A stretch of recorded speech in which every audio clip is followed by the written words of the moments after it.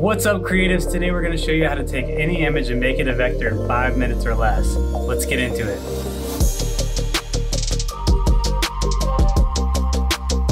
Alright, so the first thing we're going to do is once you find an image, you open it in Photoshop. And so I have this eagle image. I'm going to open it in Photoshop, and then first thing you're going to do is cut it out. So I'm going to use the magic wand, and I'm going to select my background, and then I'm going to hit delete. And then I'm going to hit Command-Shift-A to open up the camera raw filter in Photoshop. And I'm on a Mac, so I don't know what that is on Windows, but I'm going to desaturate the image, and I'm going to bring my texture all the way up, my clarity all the way up. I'm going to bring my whites all the way up, and I'm going to bring my shadows up a little bit.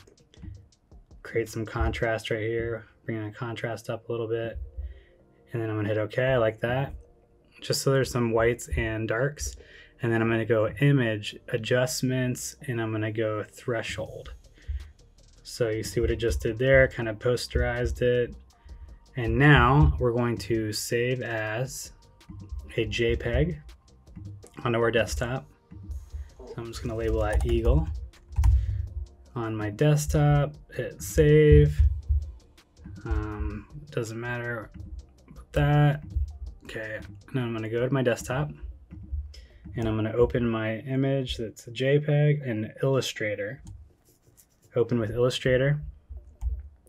Now we'll click on our image, so you'll click on it by seeing the blue box selected around it.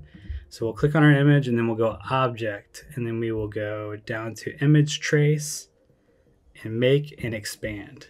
Hit OK. It'll take maybe a second, maybe more, depending on how detailed the image is. So there we go, it just vectorized our image for us. And now I'm going to select my magic wand tool in Illustrator, and I'm going to select the white, and I'm going to hit delete. Now what it did is just deleted all the white we have, and now all it left was the black. So now we have a vectorized eagle that we can use. We can make it as big as we want, and it won't get pixelated. We can make it as small as we want. We can drop it on a t-shirt. We could drop it on a hat. We could add text to it. Literally, you could do anything you want. And this will work with pretty much any image. So all you're gonna do is you're just gonna always make sure you make the image black and white. You're gonna hit the threshold, and then you're gonna bring it over into Illustrator, and you are going to go Object, Make and Expand, and then you will have a vectorized image. I hope that helps. There you go. Cool.